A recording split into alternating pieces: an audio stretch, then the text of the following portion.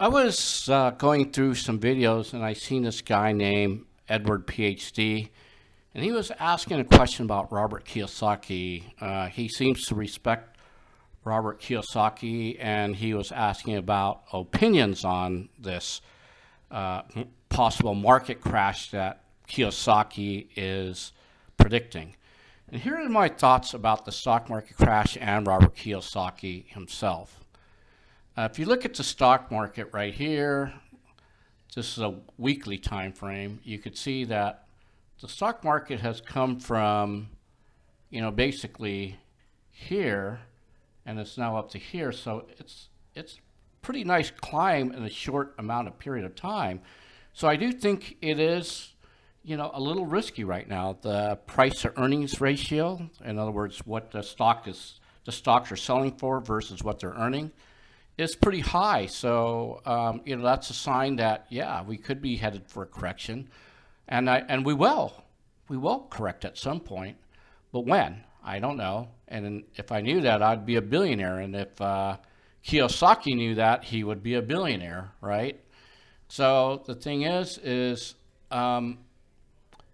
here is the thing that I find with Kiyosaki. Okay, this is my opinion.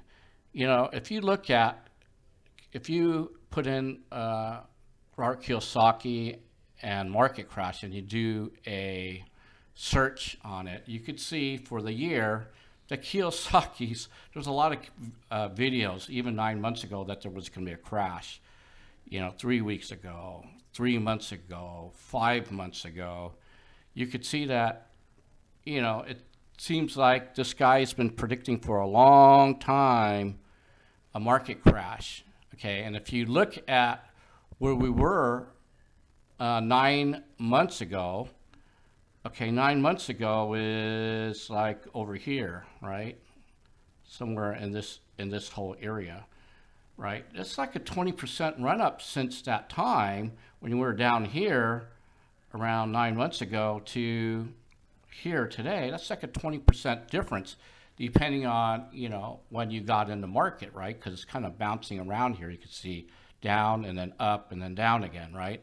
So depending on where you put the spot at, the time frame, it's probably on average around 20% gain that you would have lost out on if you would have watched these videos 9 months ago and got scared and got out. So the thing I want to say is be careful about these fear-mongering videos. The market is high right now, so yeah, I am aware that you got to use a lot of caution, and maybe you don't want to be in stocks. Maybe you don't. I'm not trying to say that you should be in there.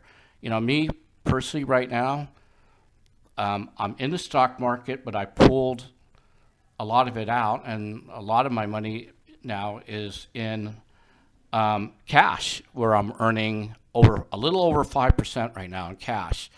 Okay, and I'm in cash investments that earn me a 5%, and they're insured. So I'm feeling pretty good about that right now. But I'm still in the market too. Some of my stuff is in there, and I'm doing well in the market too. I'm a little bit lucky, I have to admit, a little fortunate, right? But this video right here isn't about advising you what to do. I'm just telling you what I did, and that's where I'm at right now.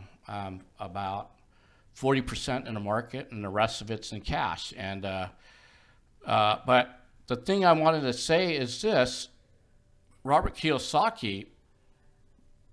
If you type in Robert Kiyosaki and scam, you could see that there's a lot of people that are accusing him of scamming people, okay, or of making scams. And there's this one here, Rich Dad, Poor Dad, Robert Kiyosaki Exposed, part 2 of 3. I've watched this video before, and I will tell you, they had this hidden camera on him, and he basically,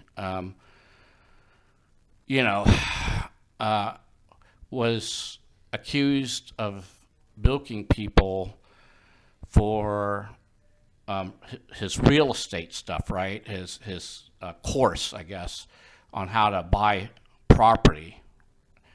And so I don't want to misquote what happens. You just watch the video yourself.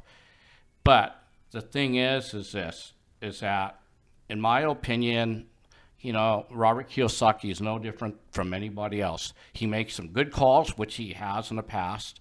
I can recall a call that he made on oil, which was brilliant.